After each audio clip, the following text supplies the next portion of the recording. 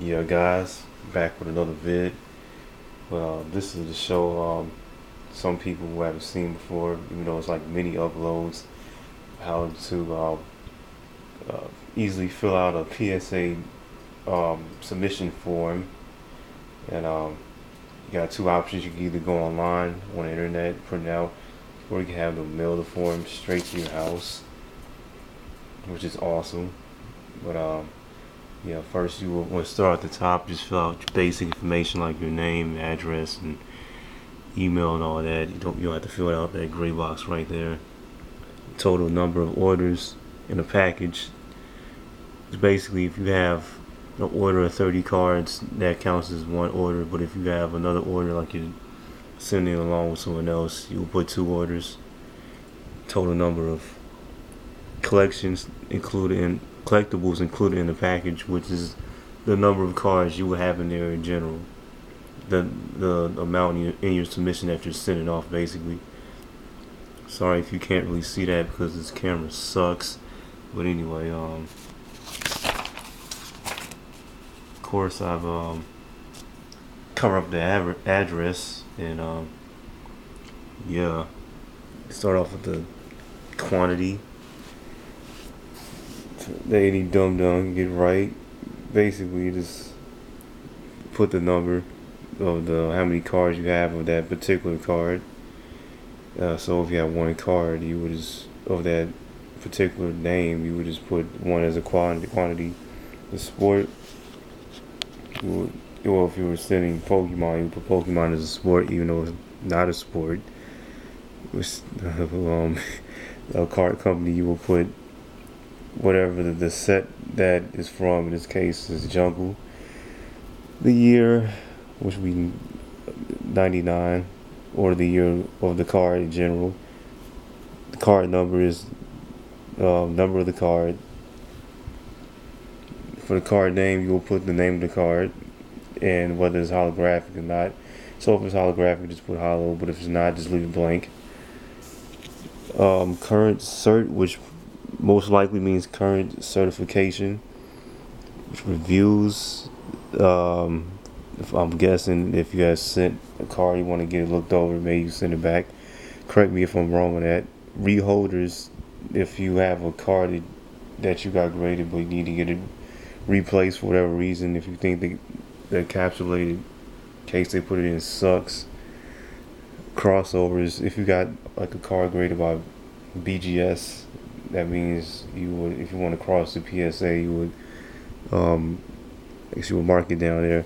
The minimum grade, if you want the card to come back, just put one and they'll send the card back, basically. If you put a 10 as a minimum grade, it might bone you and just send your card back without being encased. So I wouldn't recommend that because, as we all know, PSA are assholes. Variety. So, Jesus, this zoom in is terrible.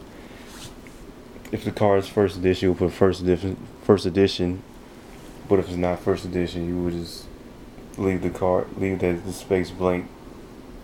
So, declared value, basically what the card is worth, ungraded. So, yeah, that's basically what you paid for it or what you think it's worth.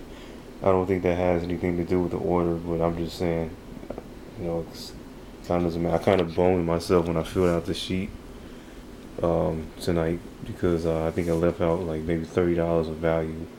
But anyway, card grading, kind of ignore all this. Ignore most of this if you're into the bulk service, unless you want to pay like $1,000 for shipping with all this premium express stuff. But you have the bulk rate, which for the 10 card minimum, which 30 days is better than anything else. But you will pay almost double the price because it's $10 a card. So it's up to you whether you want to do the 10 card minimum for a 30-day turnaround. Because only the reason I recommend 30 days because waiting 50 days is like a big pain in the ass. But sometimes it just varies. Grading fee calculation, basically how many the number of items that's in the submission and times whatever the cost is. So if the card is $6.50, it will be um, 30 times $6.50 if you have 30 cards in your submission. Then you write the subtotal right there. USPS shipping fee. If you live in the States, you would check domestic. If you don't live in the States, you would check international postage.